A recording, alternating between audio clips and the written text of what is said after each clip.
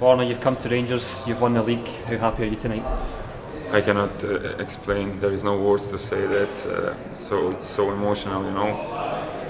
Of course, that I'm very happy, very proud because of team, because we sacrifice a lot, you know. Especially this year was very hard to us because of COVID situation, but we sacrifice a lot and totally deserve to win the league.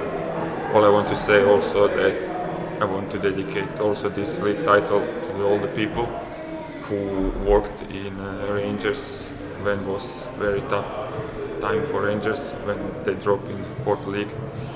To the all fans, of course. So we cannot forget the people who work here, and all the players were also probably very happy. So yes, everyone are very happy.